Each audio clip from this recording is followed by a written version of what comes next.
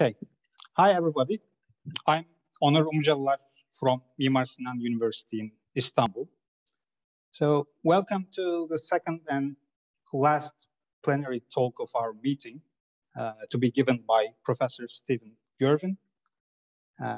It is probably needless for the experts in the audience, but especially for those of you who are new to the field, I would like to give a brief biographical information about Professor Girvin. After completing his undergraduate studies in Bates College, Professor Girvin earned his PhD degree in theoretical physics from Princeton University in 1977, and he joined Yale University in 2001, where he is currently Eugene Higgins Professor of Physics and Professor of Applied Physics. Starting from 2007, he served as Yale's Deputy Provost for Research for 10 years. In 2020 and 21, he served as founding director of the Co-Design Center for Quantum Advantage. Throughout his career, Professor Girvin's research has focused on theoretical studies of strongly correlated low-dimensional many-particle systems, such as the fractional quantum Hall ones. Since coming to Yale, his interests have moved to atomic physics, quantum optics, and quantum computation. And along with his experimental colleagues, Professor Girvin co-developed circuit quantum electrodynamics, to which he will start introducing us in a minute. Before starting, I would like to remind the audience, including those following us on YouTube, that you can type your questions through the chat facility, Zoom or YouTube as well, and I'll try to ask as many of them as time permits. And Professor Girvin actually said that students can ask questions, interrupt and ask questions as well during his talk. So as you prefer. So it's time to enjoy an illuminating talk. Please, Professor Girvin, the microphone is yours. Thank you very much, Onur. It's a pleasure to be here, and I do encourage students to ask questions during the talk. If I say something that confuses you, it's better to ask and try to understand what's going on rather than wait until the end. So, I'm a theoretician, but I work closely with my experimental colleagues here at Yale on circuit QED, which is really applying the ideas of quantum optics to superconducting electrical circuits, where the role of the atoms is played by superconducting qubits, and the role of the laser from atomic physics is played by a microwave photon, a microwave signal generator. So I'm going to try to give you an introduction to this topic and then one recent interesting quantum simulation experiment. So quantum electrodynamics is the study of atoms and electrons coupled to photons. And the essential piece of physics is that the vacuum, the electromagnetic vacuum, is filled with 0-point fluctuations of the electric field. And these 0-point fluctuations have many physical effects. For example, when you learn about the spectrum of hydrogen, you learn that there are quantized energy levels, stationary states that live forever. But in fact, they don't live forever. The excited states can decay towards the ground state or towards a lower state by spontaneously emitting a photon. And this is caused by the 0-point fluctuations of the electromagnetic field in the vacuum, making these excited states unstable to decay. And the hydrogen atom 2p state has a lifetime of about a nanosecond before it emits a photon. You can also have electrons which virtually emit and reabsorb photons. And these virtual processes cause shifts in atomic energy levels. For example, when you first study the hydrogen atom, you find out that the 2s and 2p levels are exactly degenerate. But when you include the fluctuations of the electromagnetic vacuum, you find that they're split apart by what's called the Lamb shift, a very tiny shift in frequency.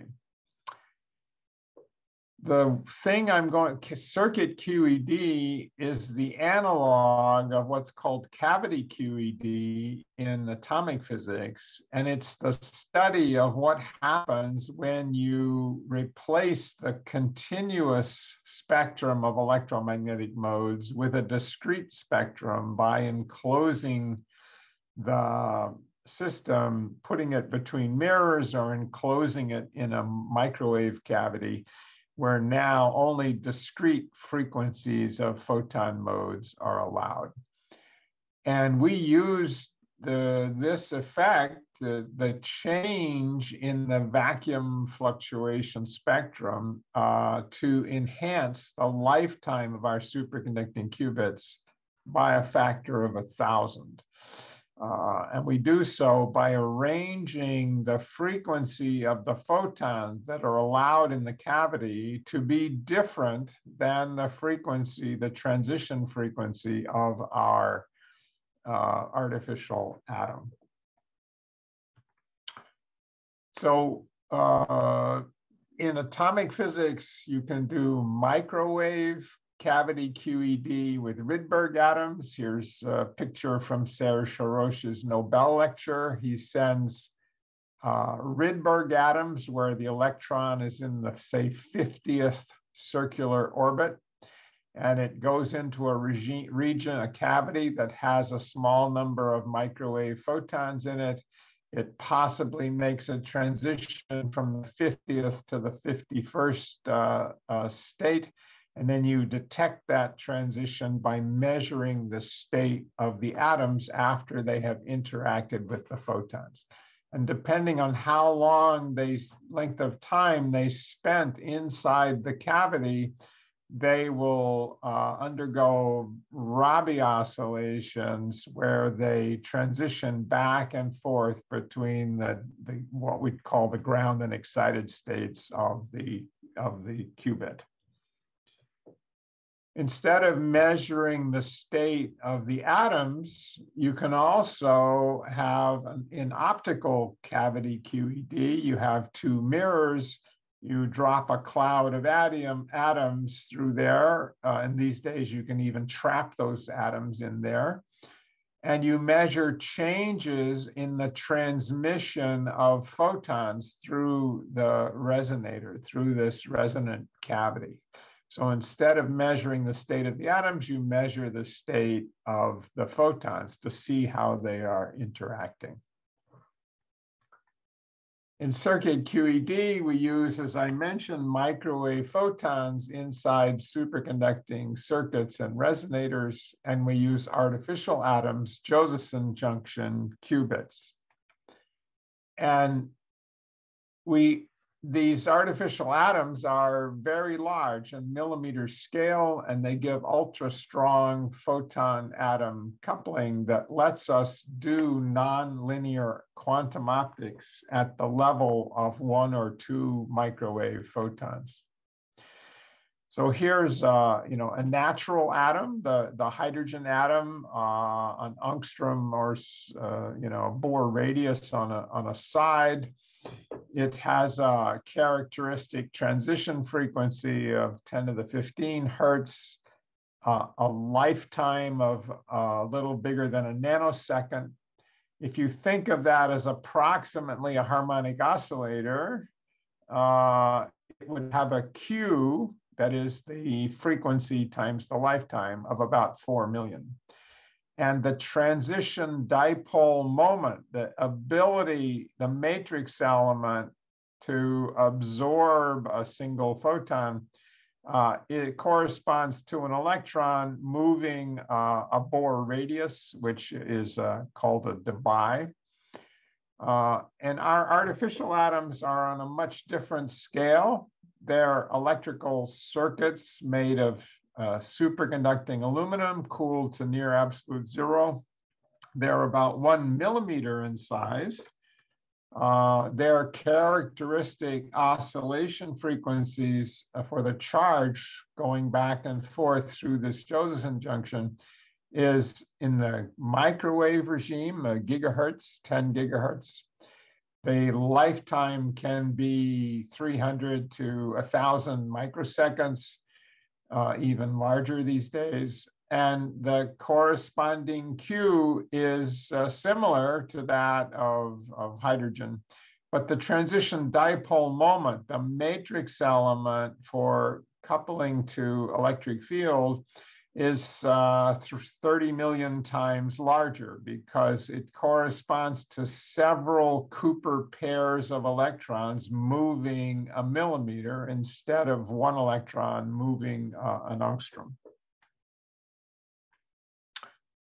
So here's an electron micrograph of a sort of older version of the kind of qubit that we use. And the key element is the Josephson junction. It's a tunnel junction between one piece of aluminum and another piece of aluminum. You see it's just maybe 2,000 atoms on a side. And the two pieces of metal superconductor are separated by a thin oxide tunnel barrier, which you see illustrated schematically here. And it's the fact that Cooper pairs of electrons in the superconductor act like waves and are able to tunnel through this forbidden barrier to the other side that gives the artificial atom its anharmonic energy level structure. Without that, you would just have what's effectively an LC resonator, inductor, capacitor, electromagnetic resonator. But this tunneling property of the Josephson junction makes this act like a nonlinear inductor, and gives the instead of the evenly spaced levels of a harmonic oscillator, gives you unevenly spaced levels like in an atom, which is what we need to make a qubit.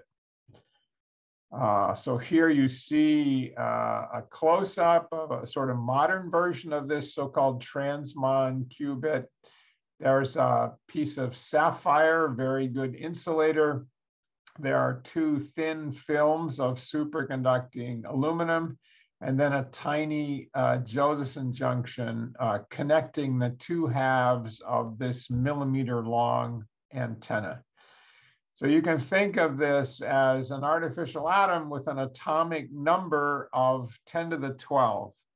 Just a huge number of free electrons in here. So you would think that the spectrum would be even more complicated than the spectrum of uranium or some other heavy atom.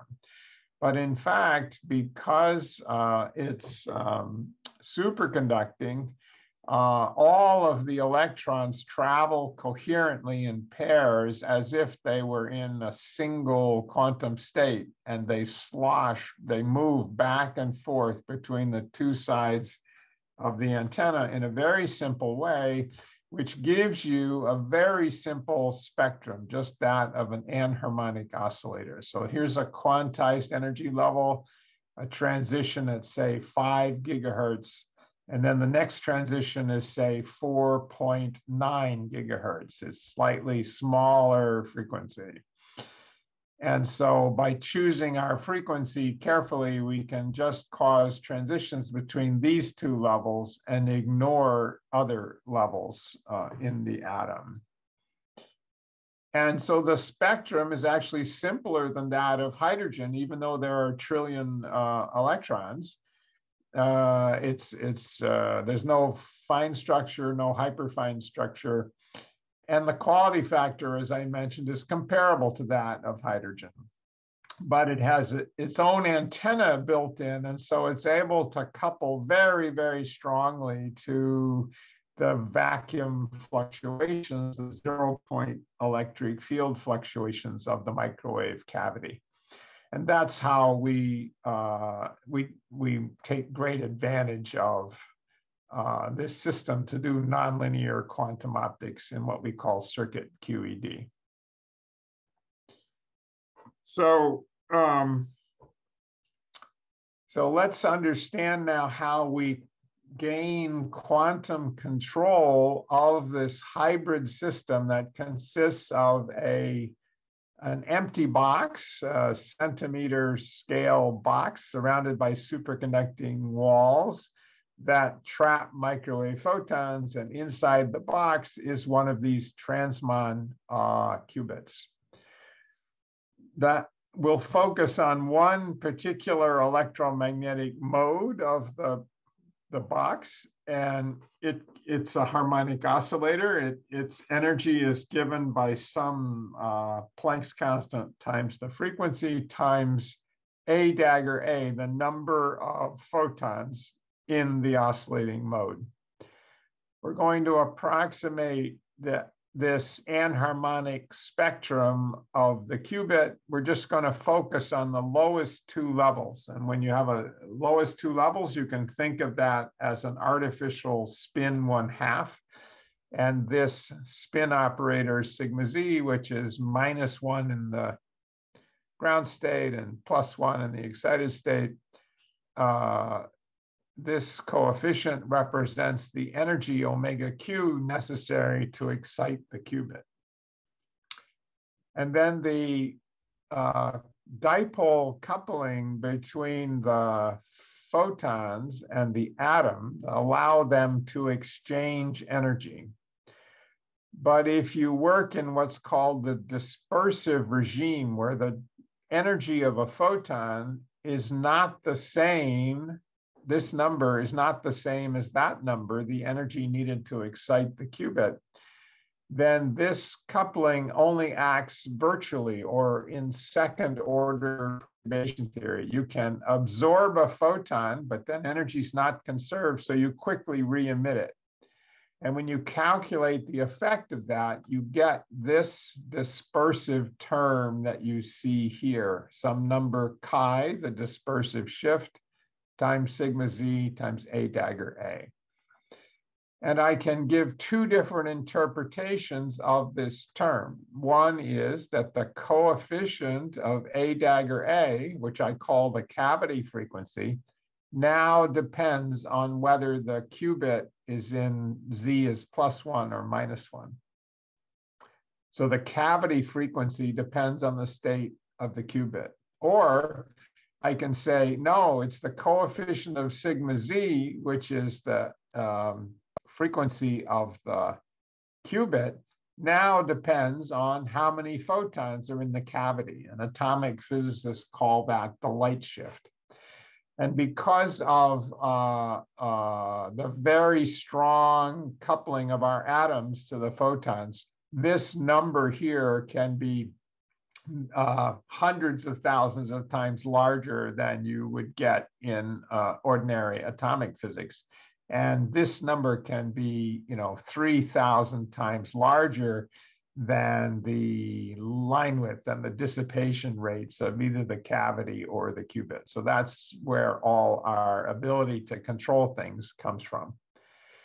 In addition to this Hamiltonian, we can turn on a microwave drive, which will excite, remove, and add and remove photons from the cavity through this term. And we can turn on another drive, which at the qubit frequency, which can excite and de-excite the qubit. And so this Hamiltonian gives you what's called universal control. You can make any quantum state in principle using this Hamiltonian and these controls. And in particular, you can displace the cavity. You can excite the oscillator in a way that depends on the state of the qubit. And you can rotate the qubit in a way that depends on the state of the cavity. And I'll explain more about this. So here's an example of universal control. So here's a cavity, and I can have a drive that excites the oscillator mode that's inside this cavity. And I can have another drive which excites the qubit, which is coupled into the cavity here. And I can start with 0 photons and the qubit in the ground state. And I can try to put exactly 6 photons in the cavity and leave the qubit in the ground state.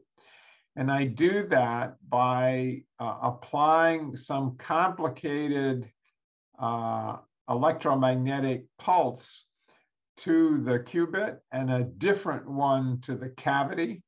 And I calculate this, the needed pulse from numerical optimization techniques, knowing the Hamiltonian. And here you see a plot of the photon number in the cavity. And it starts at 0 and it rises up and it wiggles around. It splits into different values. And then all of a sudden at 500 nanoseconds, all the probability collapses onto n equals 6. And here you see the photon number probability distribution is exactly 6. And here you see a plot of a measurement of what's called the Wigner function. It's a quasi-probability distribution in phase space. This is the position of the oscillator, the electric field. This is the momentum of the oscillator, the magnetic field in the cavity. And you see it's completely rotationally symmetric. And that's just an illustration of the number phase uncertainty principle. We know the number exactly, so we're completely uncertain what the phase of the electromagnetic field is. And we have a way of making these measurements, which I won't go into, but it's based on our ability to measure the parity of the photon number. Is it even or odd? And I'll explain how we do that later.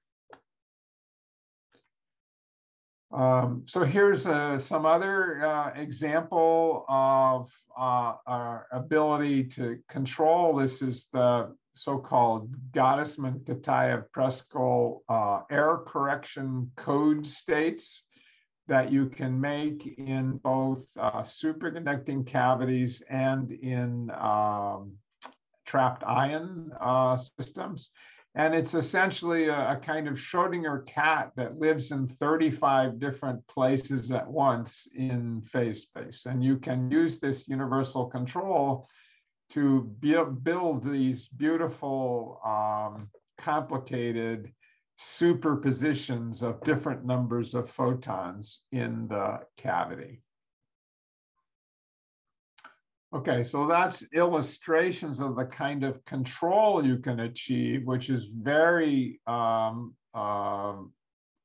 very much easier, I would say, than in traditional quantum optics because of the strong dispersive coupling. Now, in addition to creating states, we have to make measurements of them to see what we have. And we're going to use the same Hamiltonian to do that. So here's an example of a measurement. Is the photon number equal to 1, yes or no? So that question yields 1 bit of information. And the way we answer that question is we map the answer onto the state of the ancilla qubit that's coupled to the cavity. We could ask, is it 1 photon, yes or no? Is it 13 photons, yes or no? This is not a very efficient way to find out how many photons there are. Let's say there are 256 possible photon numbers. And if you say, is it 0? Is it 1? Is it 2? Is it 3? The answer will be no most of the time. But still, so it's inefficient sampling, but you can still get the answer. Now, and I'll illustrate this first, and then I'll show you a more efficient method. So how do we do that? Well, here's the circuit. The cavity is in some superposition of different numbers of photons. Our ancilla qubit is in the ground state. And I'm going to carry out a unitary rotation of the qubit by an angle that depends on how many photons are in the cavity. And then I'm going to measure the qubit to see if its state changed. So in particular, I'm going to rotate the qubit by an angle of pi around the x-axis. I'm going to take it from 0 to 1 if and only if there are exactly m photons in the cavity. Otherwise, I'm not going to rotate it. So if I see the qubit change state, I know there are exactly m photons in the cavity. Well, that works in principle, but how do I do it in practice? Well, I use this same Hamiltonian, and I noticed that the frequency of light, of microwave light, that you need to flip the qubit from ground to excited shifts by 2 chi for each photon that I add to the cavity. So here's the spectrum of the qubit. If there are 0 photons, the spectral line is at this frequency. If there's 1 photon, it's here. If there's 2, it's here. If there's 3, it's here.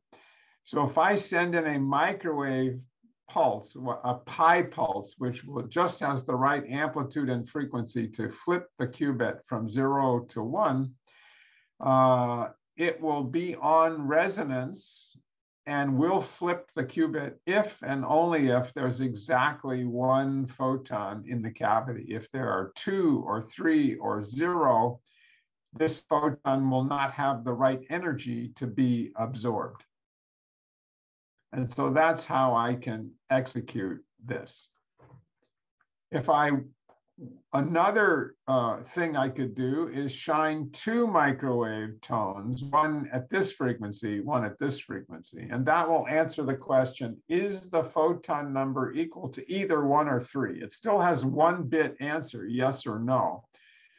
But now if you see the qubit flip, you don't know whether it was because this photon was absorbed or that photon was absorbed. Either n equals 1 or n equals 3 will cause the same answer.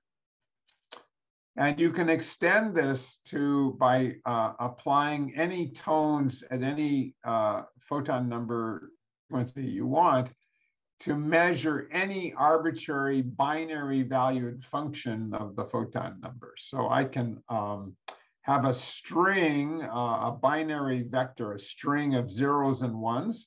And it's 0 if I'm not shining a photon at that frequency, and it's a 1 if I am shining a photon at that frequency.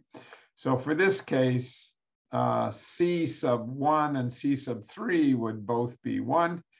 And this measurement would tell me that either there was 1 photon or 3 photons, but I don't know which. I can extend this to a more complex sequence of gates and measurements, which will be a very efficient binary search to locate the photon number. So basically, the first microwave pulse here, I apply a tone that that flips the qubit if it's in the upper half of the available photon number between 0 and 15, so the top 8 numbers. Then I make a measurement. Then I apply a tone, which gives me another bit of information in the binary representation of the photon number, and so on, down to the last one, which tells me whether the photon number is even or odd, because I'm applying a tone at that will flip the qubit if the photon number is 1, 3, 5, 7, 9, 11, 13, or 15. And won't flip it if the photon number is even. So by combining together the results of all these measurements, I get 4 bits of information that tell me whether what is the value of the photon number between 0 and 15.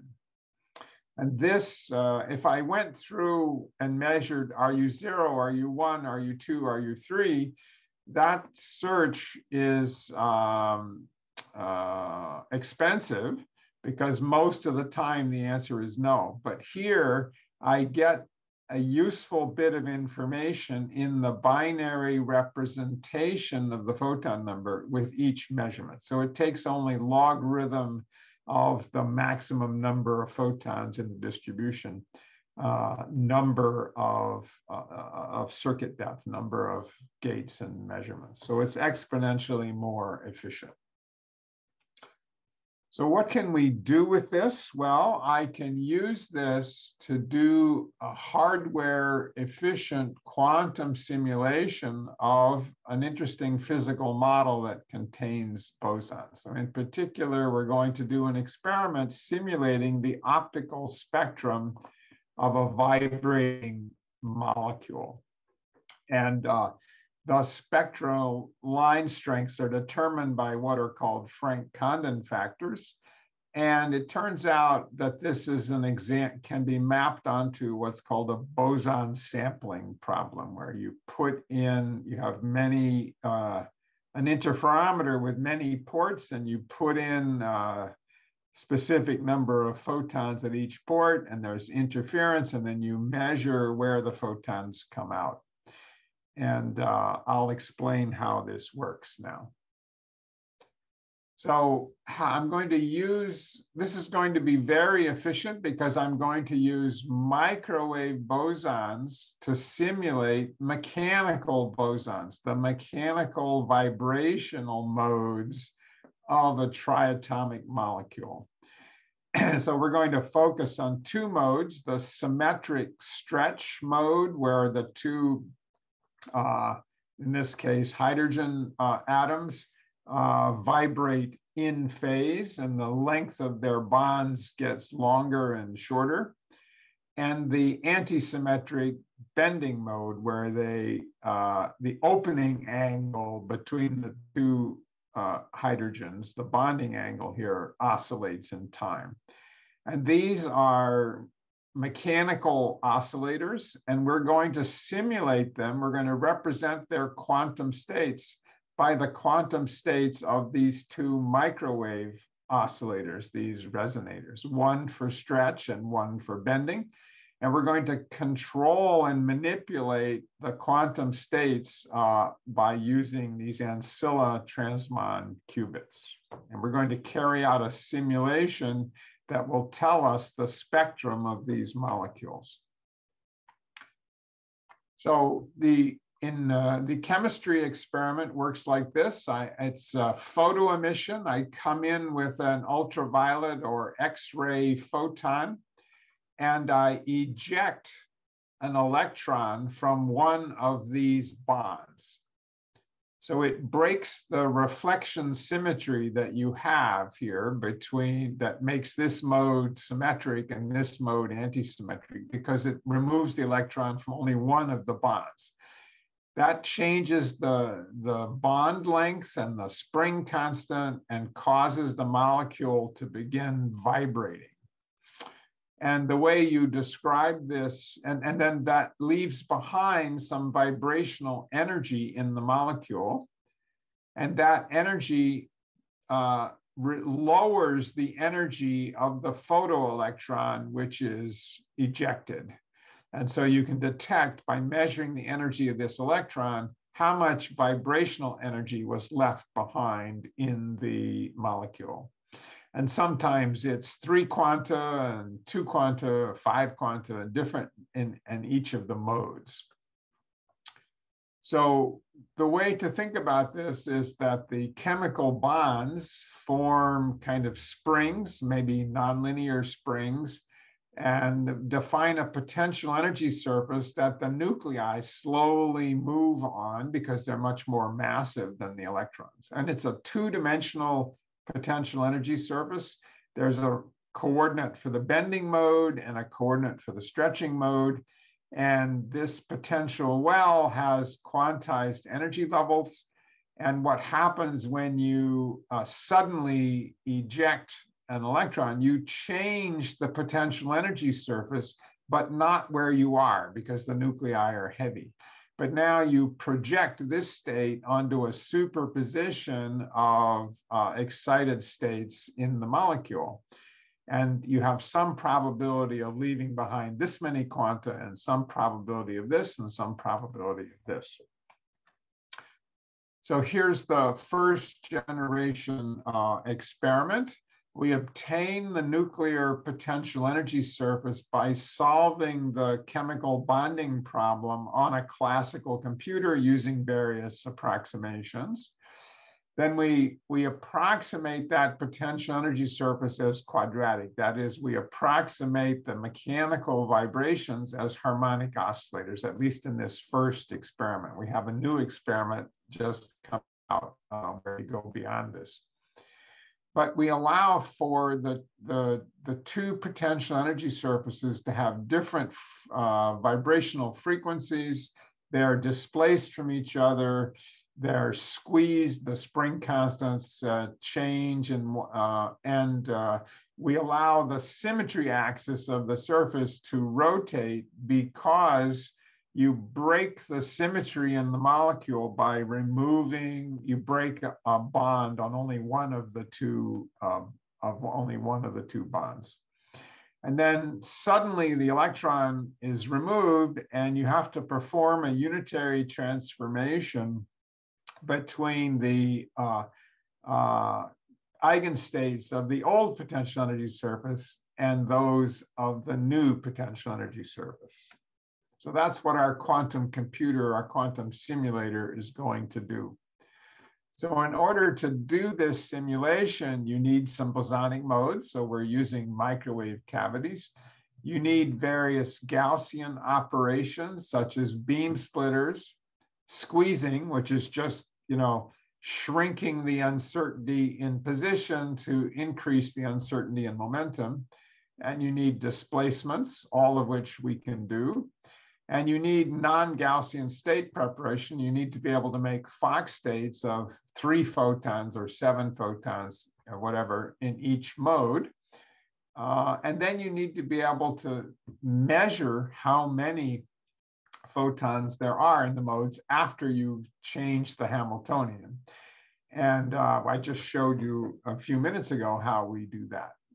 So these 2 things are, this was originally proposed to be done in optics, and it is being done in optics, but it's much harder to do squeezing and number resolved detection in traditional quantum optics than it is using our circuit QED. So here is the program or the gate sequence for our little quantum computer. We have 2 cavities, Alice and Bob, and 3 different transmon ancillas. Sorry, Professor Girvin. Yes. There's a question, I guess, from Levin. Okay, sure. Quick question, if I may interrupt. Could you say again how these bending and stretching modes map to the boson sampling analogy? Sure. So these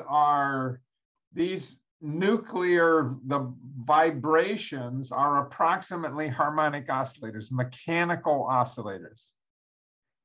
And you can have 1 or 2 or 5 quanta of excitation in this stretch mode and 3 or 4 or 7 quanta in this bending mode.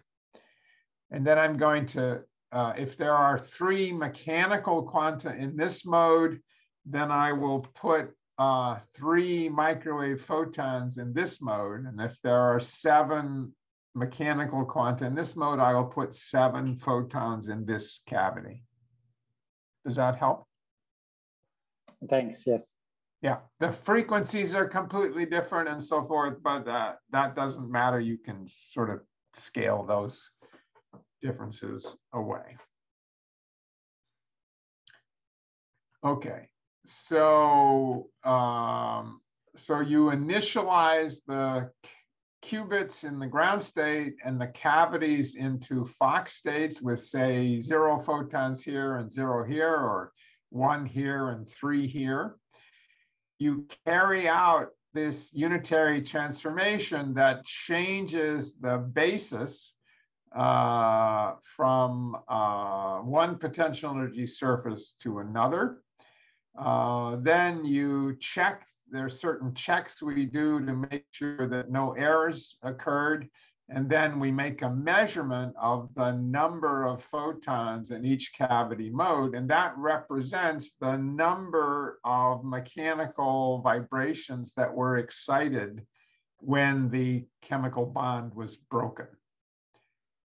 And the transformation that we have to do involves squeezing the first cavity, squeezing the second cavity, doing a rotation of the potential energy surface by forming a beam splitter between the 2 cavities that mixes them coherently, and then anti-squeezing and anti-squeezing, and then displacements and displacements. And you can show that by doing all the correct gates here, you can simulate this chemistry experiment faithfully. So here is a theory versus experiment. This is for water, photoionizing to water plus and an electron. And this scale is the energy, the vibrational energy left behind in the molecule, taken away from the electron. The black lines are the ideal spectra, okay, calculated theoretically because from our model. It's easy to do because it's a very simple model. And then I told you there were 2 different ways to count how many photons are in a cavity. One is just slow but efficient sampling. You ask, is there 0? Is there 1? Is there 2? Is there 3? And you take thousands and millions of shots and you get the average probability that some certain number of photons was in cavity A and a certain number in cavity B, and then that tells you the height of this this spectral line. We know the frequencies in the modes, so we know energy 7 Alice quanta and 3 Bob quanta would correspond, let's say, to this particular energy left behind in the molecule. And you can see a fairly complicated spectrum and quite good agreement between the experimental results and the height of the lines. There's also this more efficient sampling where we do 4 consecutive quantum non-demolition measurements and get the 4 bits that represent the photon number. It's 32 times faster, but it's a little bit less accurate, as you can see. So how do we measure how close our experimental probability distribution is to the theoretical one? Well, you can measure that what's called the L1 norm distance between the exact and experimental distributions. So this is the probability experimentally that there are I quanta in the Alice mode and J quanta in the Bob mode, and this is the theoretical value. And you just take the sum of the absolute values of the differences. And for our single bit sampling, it's about 5%. And for our efficient sampling scheme, which is exponentially faster, it's about 15%. Here's some other spectra. I think this is ozone starting with a different state. I want to emphasize that typical photodetectors, if you were to do this in ordinary optics, the photodetectors are not number resolving. They can tell you there were 0 photons or not 0, but they can't tell you exactly how. It's difficult to know exactly how many photons there were. And also they're destructive. When they eat up, they consume the photons, so you can only measure them once. With our quantum non-demolition boson number sampling, where we make 4 measurements to see what the frequencies of see what the photon number is, we don't destroy the photons. We just flip an ancilla qubit if the photon number is present. We're able to do this much more efficient boson sampling. So we have 256 different photon states, between 16 in each cavity.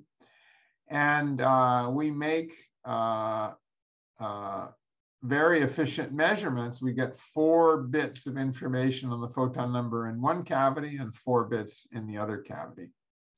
And that's a huge advantage in terms of speed.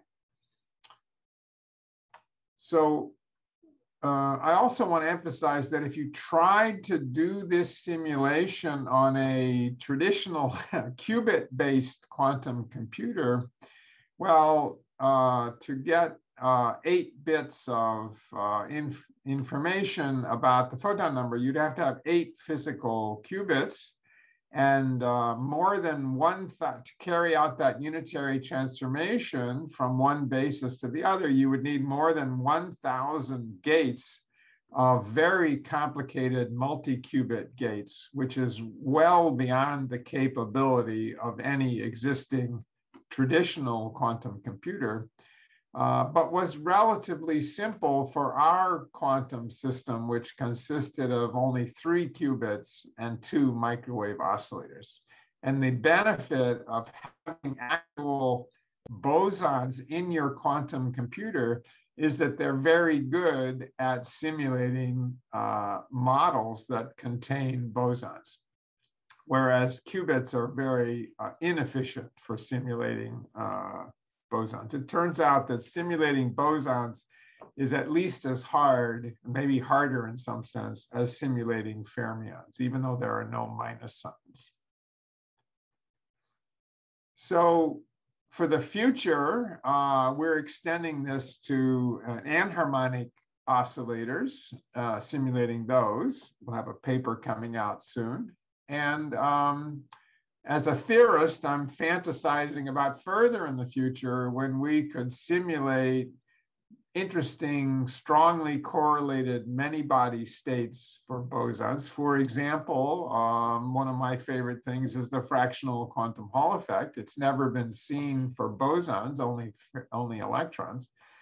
So could we build a lattice of microwave resonators and convince the photons to act like charged particles moving in a magnetic field?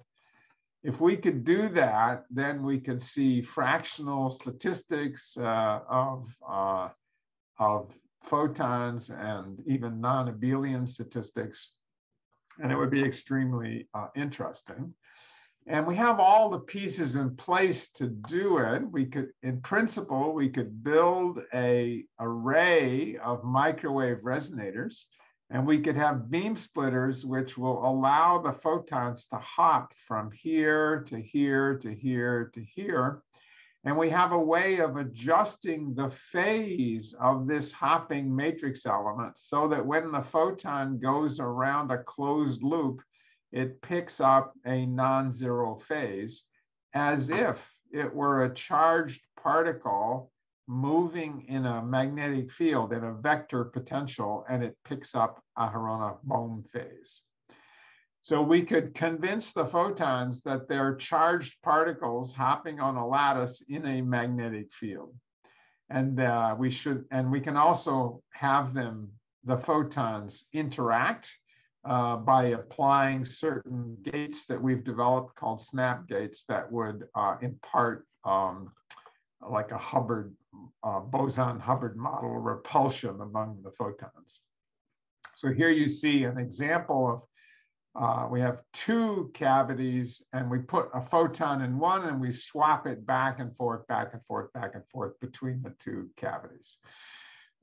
We need faster gates, longer coherence times. We need to be able to control the phases of all these beam splitters in a very large array, but that technology is coming.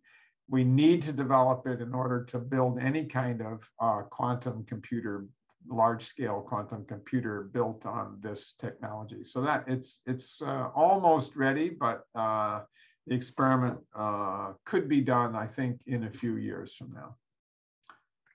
So I'll stop here and thank the Sholkoff lab, and in particular, Chris Wang and Jacob Curtis, who did the molecule simulation. We collaborated with actual chemists who taught us about molecular spectra. And Ike Chuang helped us estimate how much harder this calculation would have been to do on a qubit-based computer. And I also showed you some data on GKP states from the Deveray lab with whom I also collaborate. So I'm stopped there and I'm happy to take questions. Thanks.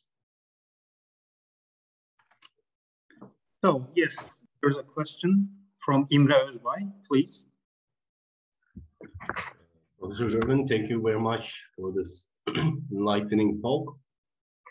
I'm wondering about the mapping between actual chemical results or calculations and the quantum computer calculations. So how do you map the result? You said you just scale them. Is this a simple linear operation, or how do you do it? Thank you. Yeah, it's pretty simple. So it doesn't actually matter. So if I know the mechanical frequency of the stretch and bending modes, and I know how many quanta there are in each mode, then I can calculate the energy. I know that because I have solved the frequencies on a computer separately from this experiment. So I know the locations of these lines. Now, of course, the locations, the energies in the microwave oscillator are completely different.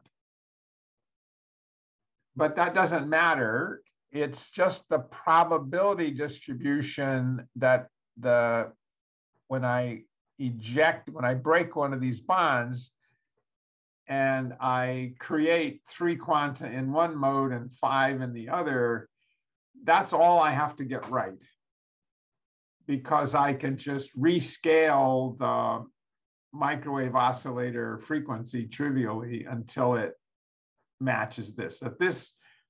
The location of these peaks is known. It's only the probability. So this peak will correspond to so many photon mechanical quanta in one mode and so many in another. I just have to get that part right to tell me the height of this line, the probability of this line. It's a trivial rescaling to get the frequencies correct. Does that help? Yes. So it's a simple yes. Thank you. Yep. So are there other questions? There might be one in the chat. From Atalay again.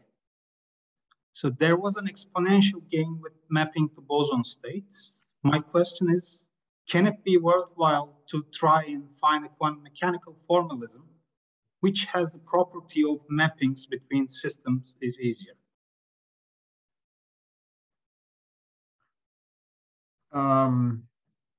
Let's see if I understand the question. So, can you see the question? Let's see if I can see the question. To read it yourself.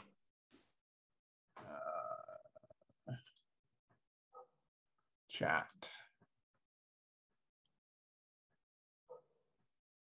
Oh, yeah, I can repeat.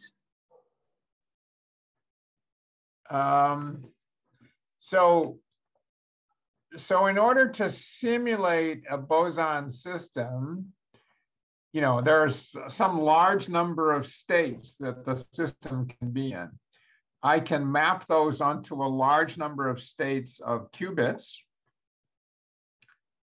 or I can map it onto the corresponding states of some other bosons, in this case, microwave bosons.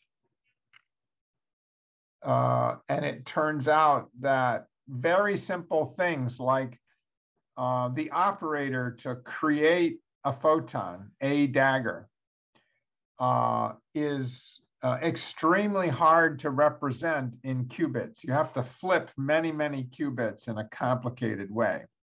Whereas it's a kind of native operation that's straightforward to do if you have actual physical bosons. So that's where we get efficiency in simulating bosons, is by having bosons in our computer. I'm not sure if I'm answering your question. Perhaps Atalay can write back to us. If you. Okay, so there are two more questions. First, Sina, please go ahead. Hi, thank you for the nice talk. Yeah, I guess it's like a follow-up question to the previous question in a sense, or your answer basically. So is it true then, if I have qubits and I have a this kind of parity dependent, or you know, like the an energy shift dependent on the different digits in the binary expansion of a number, like is that really the main thing? That if I have a interaction like in, for instance, Rydberg atoms or something, where I could do like parity measurements, or I can do similar, if I can use the different energy shifts, basically, if I can use the frequency bandwidth in this way, is it going to be efficient, or is there something else? I'm not sure. It might be possible to do something.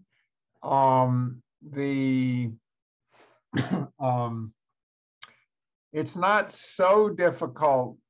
Suppose I wanted to represent a harmonic oscillator. I could have n qubits, let's say 4, and the frequency of the first one could be 1, and the frequency of the second, you know, the transition energy could be 2, and then 4, and then 8. And then they would have, you know, their total energy would just be given by the binary number that those 4 bits, qubits, represent. So that's not so difficult, I guess, in principle. But if you look at, suppose I have, I want to destroy one photon. I want to change from 15 photons to 14. So it turns out that, you know, so 15 photons is all 4 bits are 1, and then 14 photons, I just have to, you know, remove 1. But if you look at the arithmetic, sometimes many bits flip when you lower when you do arithmetic, when you lower the number by 1. and which ones to flip depend on what number they represented. So it's a very complicated multi-bit gate, which is expensive and right now impossible to do with qubits. Oh, I see. Yeah, I can maybe think about it a bit more. Whereas if I actually have an oscillator, it's easy to apply A plus A dagger and A minus A dagger and so forth operators. I see. Yeah, I was also thinking maybe, you know, like contrary to your example, maybe there's a separate like cavity-like qubit whose energy shift depends on, so it's not the energies of individual qubits, but the energy shift of the cavity in a sense, or like the energy shift of the sensor qubit. You might be able to arrange such a Hamiltonian. So I don't think that's where the main efficiency gain comes from for us. I think it's the squeezing and displacements are very easy to do if you actually have bosons, and very hard to do if you have qubits. Yeah, perfect. Yeah, thank you. Yeah, thank you. Okay. Shakirullah, please. Okay, thank you very much for such a nice talk.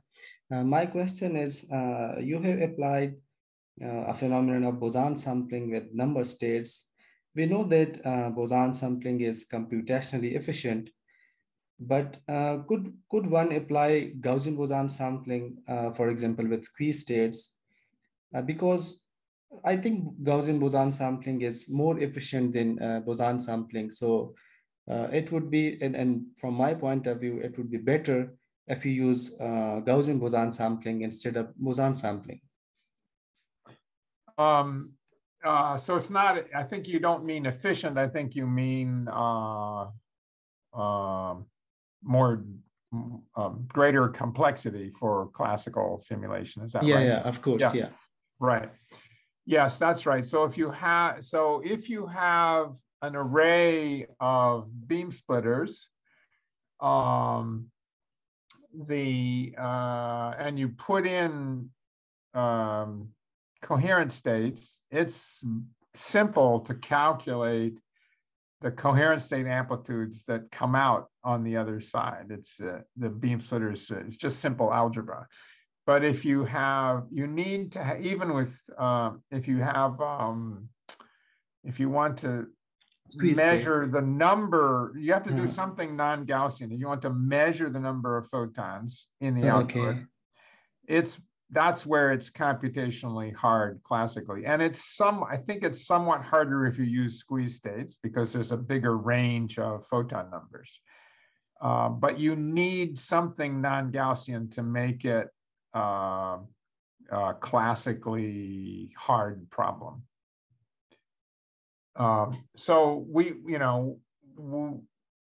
people sometimes ask me, could we do a quantum supremacy experiment this way? Well, yes, in principle, but you have to get to of order, I don't know, 50 oscillators with hundreds of photons before it becomes classically hard, really hard for modern computers. So this will not do that in the near future. Okay, thank you very much. Sure, thank you. Good question. So there is one request-like question from Ceyhun Bulutay.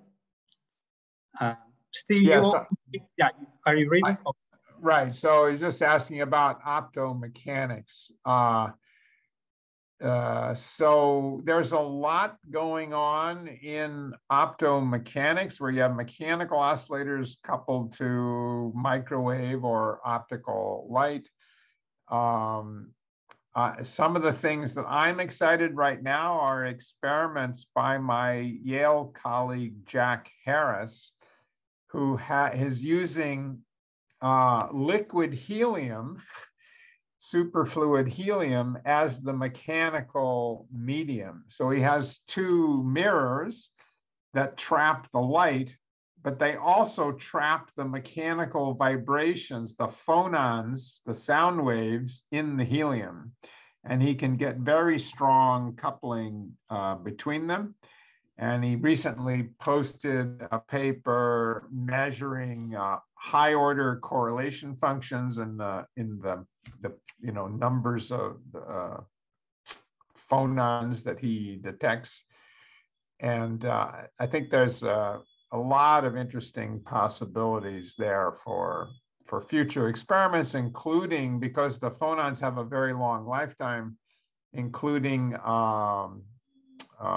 remote entanglement and things like that. So that's one thing I'm interested in. In the microwave domain, there are experiments going on, John Teufel and people at Gila in Colorado, where they're trying to do entangle different mechanical oscillators with microwaves, and also trying to do conversion of microwave photon states to telecom optical wavelengths, which would be very powerful for quantum communication. Okay, I see two raised hands. Aaron can go ahead. Okay, sure, then I'll go ahead.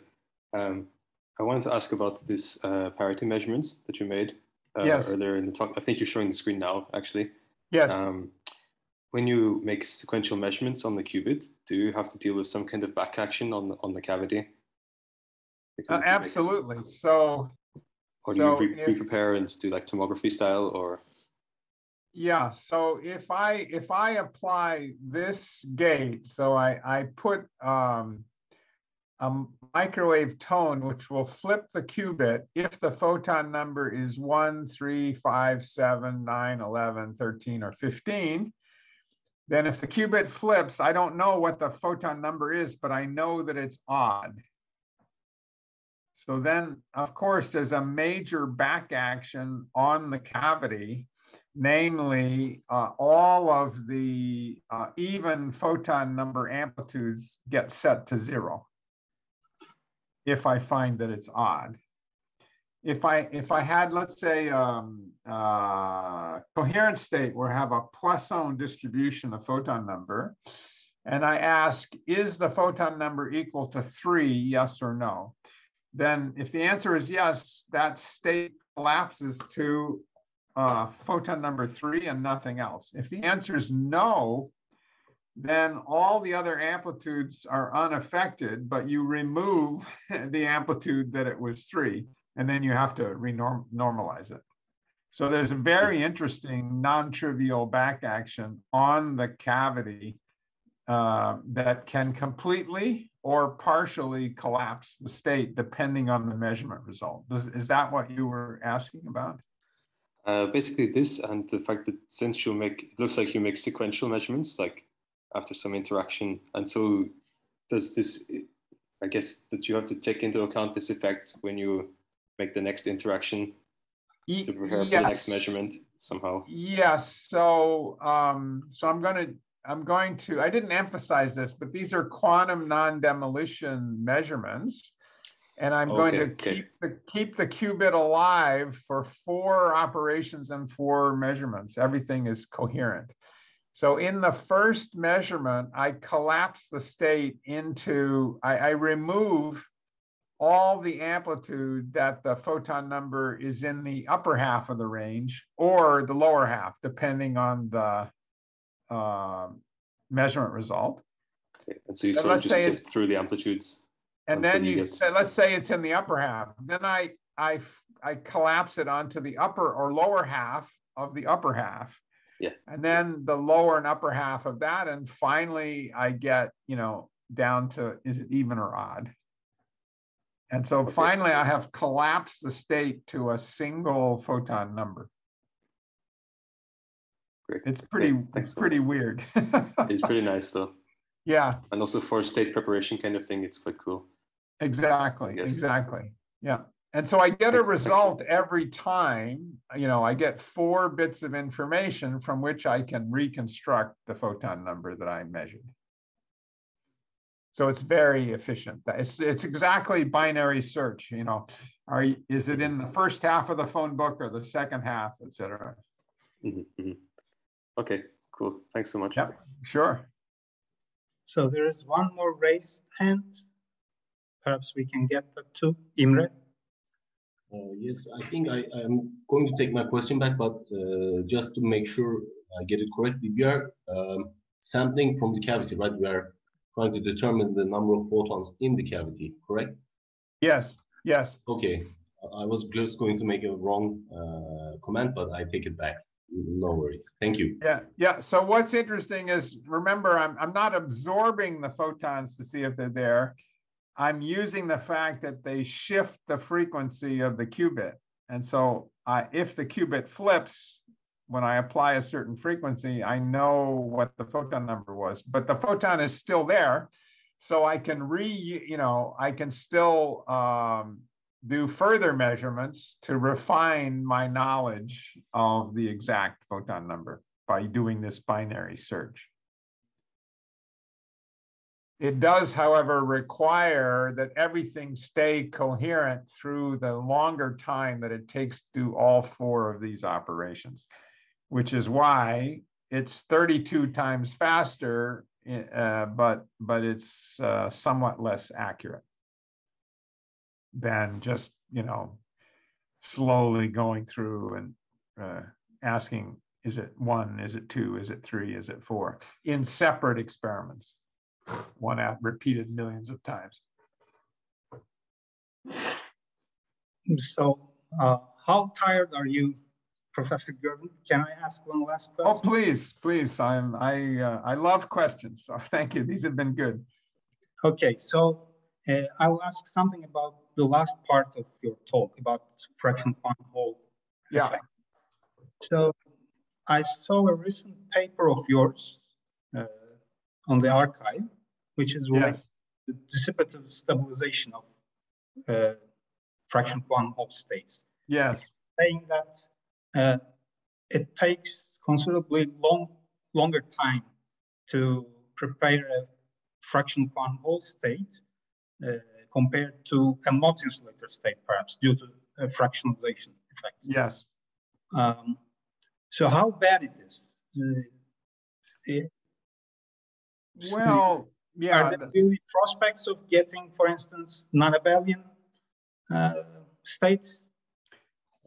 Right. So the basic idea is that, people, Bob Laughlin and, people who've studied the fractional quantum Hall effect for electrons, you don't have to worry about losing any of the electrons. But I showed you that these cavities and qubits, have finite lifetime. So you might lose one of the bosons.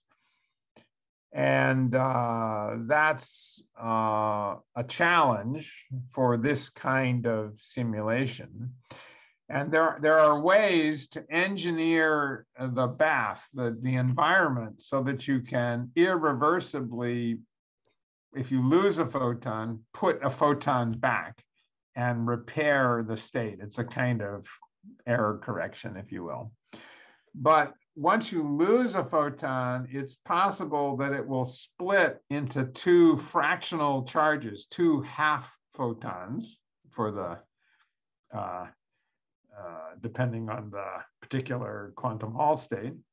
And once they've separated from each other, then there's no room to put a whole photon into a space that only holds half a photon.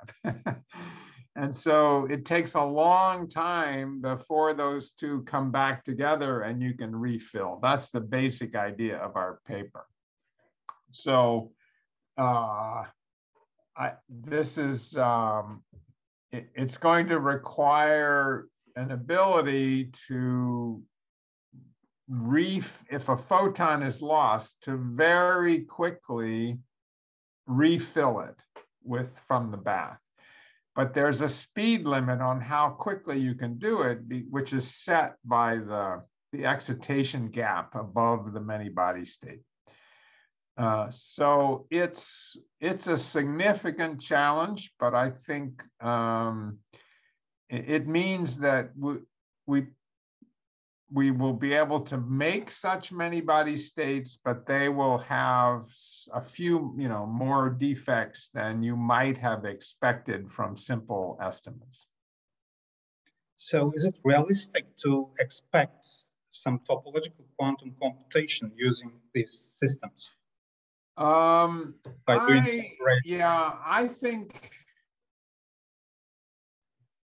think that will be very difficult. I can't imagine. It will not happen in the near future. If we can learn to control extremely high quality cavities, it may be possible. So you can build microwave cavities that have lifetimes of 2 seconds. People who build particle accelerators with superconducting cavities can do that. But the reason they have long lifetimes is they're very big. So the photons take a long time. They spend most of the time in vacuum, and they don't spend a lot of time bouncing off the walls, which is where the absorption occurs. Well, if they're very big in volume, that means that our qubits will now have trouble controlling them because the photons won't travel near the qubits very often either. But if we could solve that problem, then I think we could have very long-lived bosons in which you could imagine doing topological computation. But whether we can control the boson states strongly and rapidly is a pretty big challenge, because the more strongly you couple the qubits to them, the less likely you'll still have a 2-second lifetime, because the lifetime of the qubits is much worse than the lifetime of the cavity. So I'm pretty pessimistic that this can be done anytime in the near future. But boy, it would be a fantastic possibility if we could do it. Okay. So I think there are no questions. Thanks a lot for this beautiful talk, Professor Girvin. And I think it was a fantastic first day. So good evening, everybody, and see you tomorrow at 10:20 Istanbul time. Thank you all for your excellent questions. I enjoyed chatting with you. Thanks a lot, Professor Girvin. Yeah. Bye-bye.